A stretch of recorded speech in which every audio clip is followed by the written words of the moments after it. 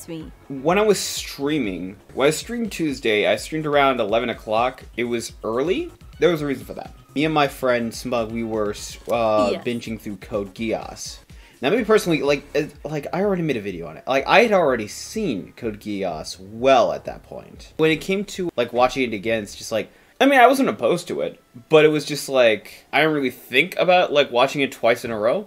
But, we were talking about what, it was about, like, we were just talking about RWBY and we were criticizing how, bad it was at portraying inequality and racial oppression. I think it used to be good when it first started out, but like later seasons, I would say that RWBY has like gone downhill in that regard. The more I look at what RWBY tries to do with like oppression and racism later on down the line, the more projective it feels. In response to this, I bring up how Code Geass actually does a really good job of doing it. Like, it's like, here's the thing: we're not just told, we see how bad the Japanese have it, especially in the second season. Like, it is, oh god, like the first episode in the second season is just, oh, it's horrendous. So I bring it up as Code Geass, and Smug tells me, oh man, I really need to watch Code Geass someday. It's a shame I never have. And that shocked me, because I was like, are you serious? Alright, bro. Guess what we're binging now? I thought I knew you! I thought we were friends! In my own time, I like usually on a day a week or so, I gather some of my friends in for a call and we just watch anime.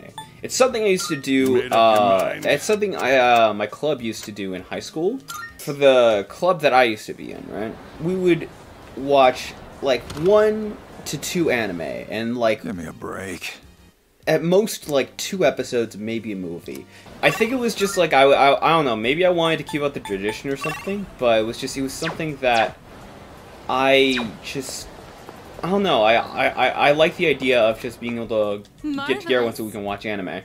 I don't know why it had to specifically be just a couple of episodes per anime or anything, but I don't know, I just stuck with it. Basically, it's just like, I think what changed all of this immensely and what changed my perspective on this going forward is Code Geass.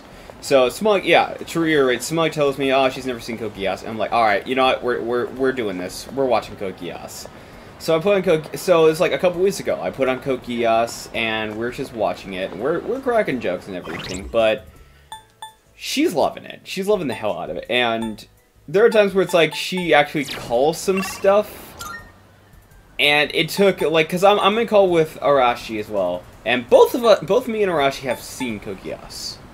We know stuff already, and so, like, seeing what Smug says and what she, like, tries to call or tries to joke about, we're just like, oh, we know, we're just not gonna say much until, like, we get to that point. Because we didn't want to, like, I made a big joke about this, you know, it's just like, oh man, is he, let me guess, Euphemia's a total psychopath, and it's just like, see, the thing about that is, Smug, is you'd get your answer if you'd watched the show. I kept making that joke very early on, because it was just like, I didn't really want to say anything.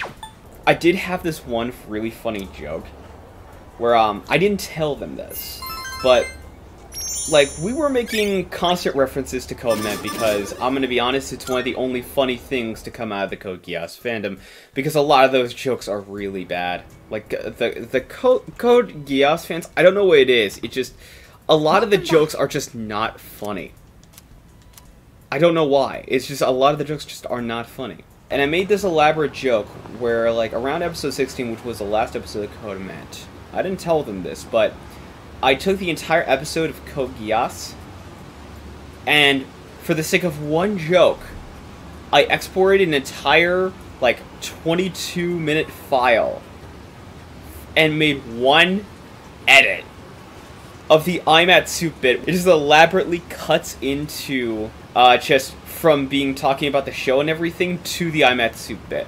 First, I'm going to pay you back for that little session the other day. You're somewhere within 500 meters of me.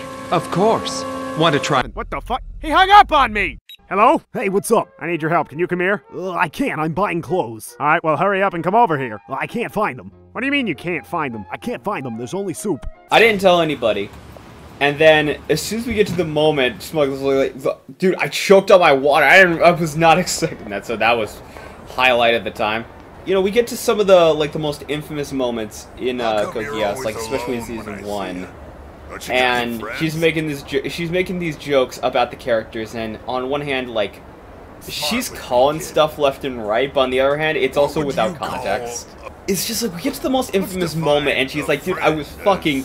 Smug's like, dude, I was fucking kidding. I didn't realize the show was gonna go this way. Why? A lot of the stuff that Season 2 does is, like, it's not bad, but I do think in some cases it does pale in comparison in other ways. There's some things where I think Season 2 is weaker in comparison to Season 1, but it's still good. And then we get to the ending, and the entire time, like, again, me and Arashi knew what was going on. I had this brilliant idea of just, like, what if we just mess with her?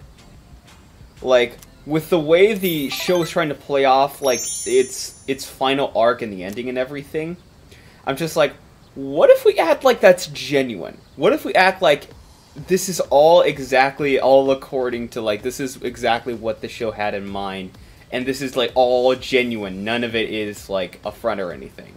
It was just something I didn't want to actually spoil for her. It was like, I was telling her some details left and right, but it was just like, this was something I was just like, I did not want to spoil this at all for her. I wanted her to understand. Oh, hello. Like, just how big of a fucking, moment this was in the series. She really loved it, and I only had, like, one question of her, like, after all of this, now you understand why I had such a big deal with you not actually, like, ever seeing Code Geass? And she's like, yes, I understand now. I get it. It's like Danny DeVito in Always Sunny. She's like, I get it now. I understand. There was also something that she said, like, wait, was Ruby trying to, like, do what this series was trying to do? And we were both, and she understood, it's just, like, where I was coming from in terms of why Ruby was bad at portraying, like, racism and oppression.